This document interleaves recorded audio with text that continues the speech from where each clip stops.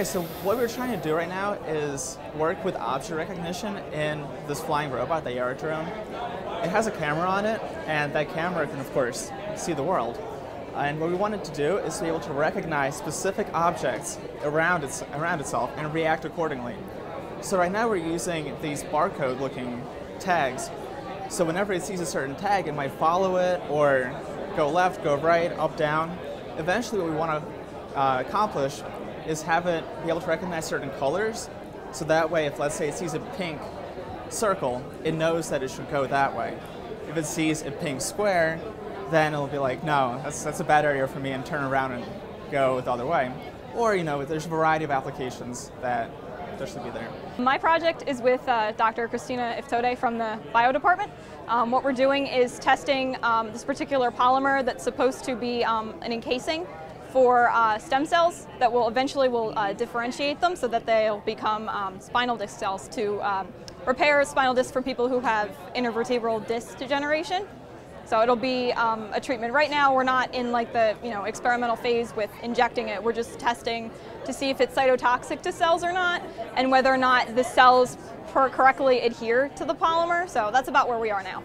We model this symposium after a professional event. This is what a national science meeting looks like. It's just a smaller number of people.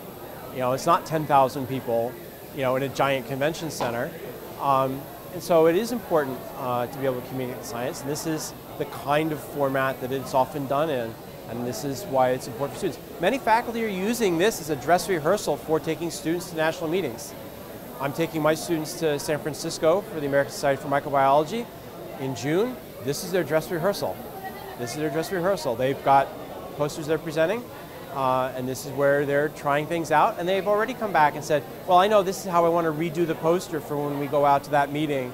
This is something that I hadn't thought about. This is what we need to be thinking about when we rework the poster in terms of the content, not just the layout. So that stuff's going on for lots of posters here.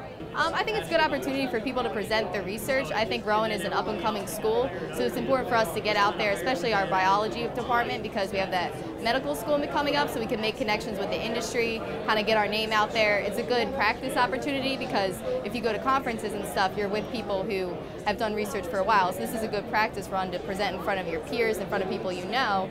That way when you get to conferences, when you get to bigger things, you can present, you know what you're doing, basically. You certainly have a lot of undergraduates at junior and senior level at various places who will do research. But you'll also find here some sophomores and probably a larger fraction of juniors doing research than you would at some other institutions. If you look at the engineering curriculum, the clinics are embedded in the curriculum. Students are doing research as a specific part of their curriculum every semester. And many of those clinic projects are presented here. So another case where they're team projects and they are freshmen, sophomores, juniors, and seniors. So it's not just a senior thing here at Rowan. So it's, in fact, many profs actually will look for underclassmen because they know that they can work on the project for multiple years, and that really helps them do a more sophisticated project.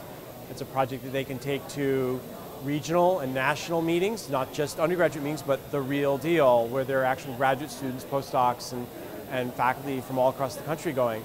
There are many faculty who will take their students to those kinds of meetings, and STEM is a dress rehearsal for them for those kinds of activities. It's different because in my other subjects, especially in my classes, a lot of it is theoretical, a lot of it you don't actually see the things happening in front of you. So it's just really amazing to learn about something, implement it, and watch it happen in real life. I think that's the most fantastic thing about this.